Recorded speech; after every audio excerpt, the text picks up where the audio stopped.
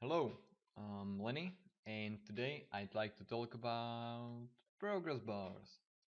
I have added progress bars into my game, and the way it works is when I trigger certain actions, a progress bar appears. Yay!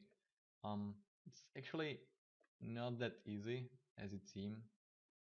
Uh, I've also added a new feature. Well, a new feature. Well, when I move while some action is being done, it stops. This way, gonna prevent the player from just triggering the action and then moving around. Um, Also, when you're moving and when you try to interact with an object, the character stops as well. When the action is finished, the result is well resolved, and in this case, a stone is dropped on the ground. All right. How this works, and I'm gonna use MS Paint to show you. Let's pick a pencil. Alright, let's see. Thread huh, triggers an action. That's an action. Ah, like clicking on a tree. What happens next? Um, the action isn't resolved right away. It just checks if progress bar is currently present, and if it's not, that's nothing rude, it's just the resolution of the if. Check BB. If it's null,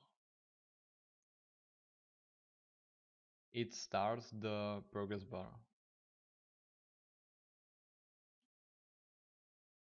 That's double L, not M.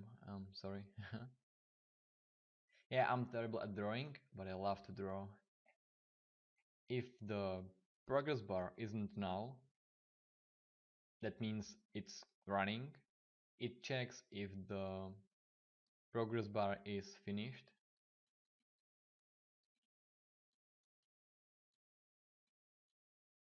And not cancelled. Wow.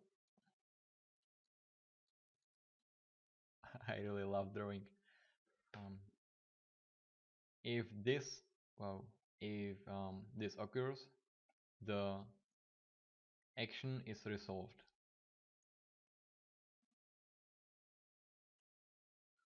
Now the reason there's finished and cancelled boolean in it is pretty simple. Finished means that the progress bar, which is triggered by Fred's action and started by, well, this resolution, is kinda ticking on itself. It has a Java X swing timer on it.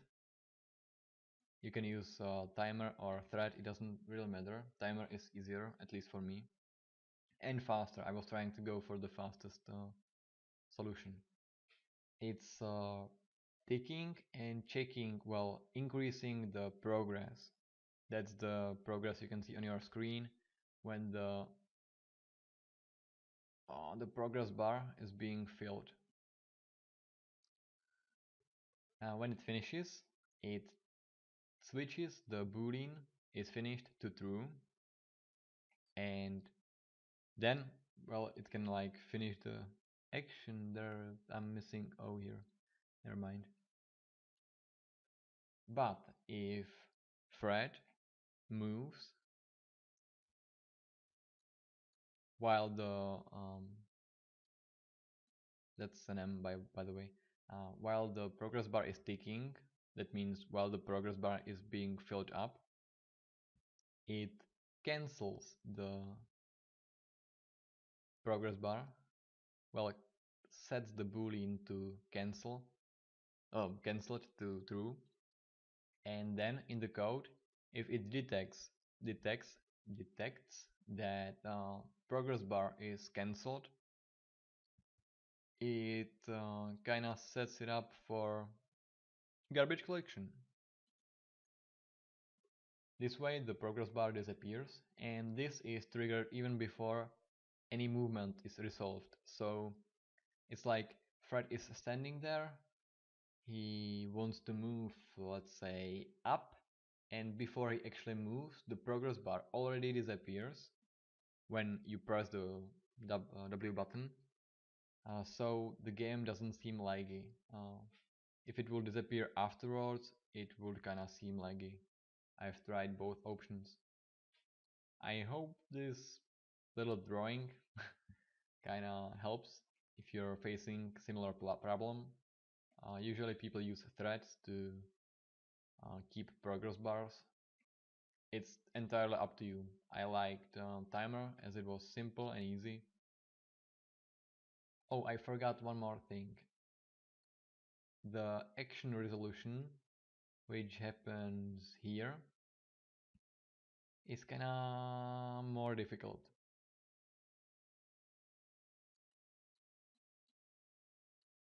If Fred triggers an action, he can start the timer.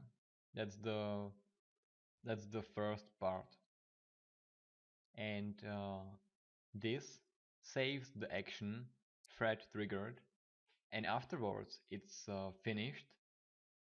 It triggers the action again, the same action. Well, yeah, it triggers the same action, and it goes well, and it goes back um, to this thing and checks again, and then if it's finished and is not cancelled, it triggers the action, well, finishes the actual action, really.